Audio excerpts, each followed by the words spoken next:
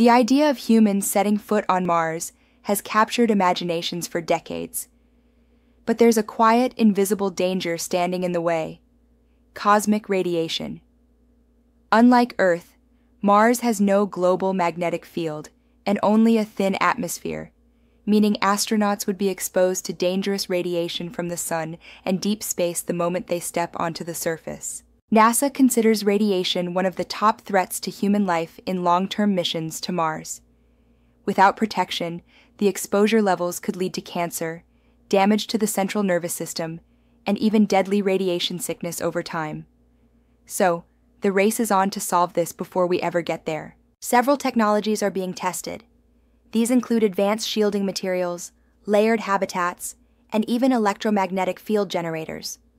But the most promising and surprising solution might come from Mars itself: lava tubes.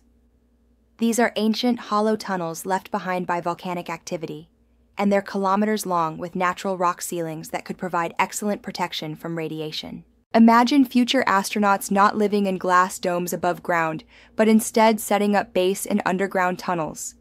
These shelters could offer both radiation shielding and stable thermal conditions, two major survival needs.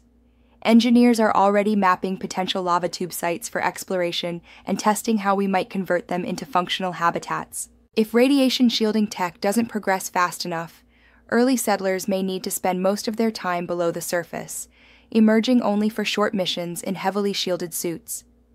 It's not quite the utopian Martian colony people envision, but it may be the only safe path forward. The challenge is immense, but so is the drive to overcome it.